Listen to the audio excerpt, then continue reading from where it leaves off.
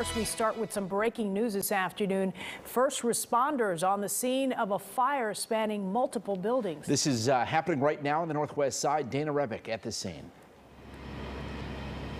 Well, this is in the 2400 block of North Mason. This is near Austin and Fullerton in the Belmont-Cragen area. Behind me, you can see crews are still here on scene. This fire was very intense and spreading fast, but the good news is right now they do have it struck out.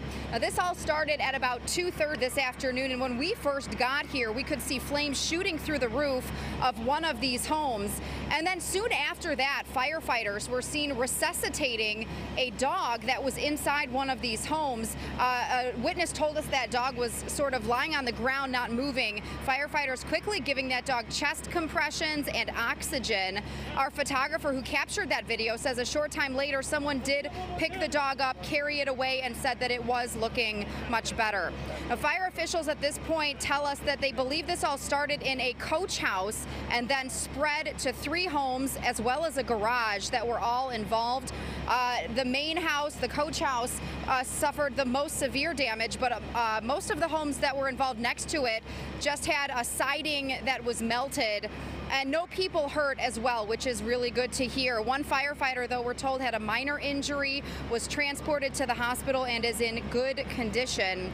We did have a chance to speak with 2 people who live next door to this main home that was involved. One man tells us he was asleep when the fire started. They were big, but then I ran down and I just seen smoke and my heart was racing because I didn't know what it was. I was inside sleeping. Then I just saw a window and I saw a fire, so I just ran into the box, and here I am. That's it. So you saw the flames coming from next door? Yeah. Did you? Were you sleeping? What woke you up? The dogs, they were barking. As you could hear him say there, his dog actually was the one who woke him up barking. I believe his sister was in the home as well, and she was able to get out with her dog too.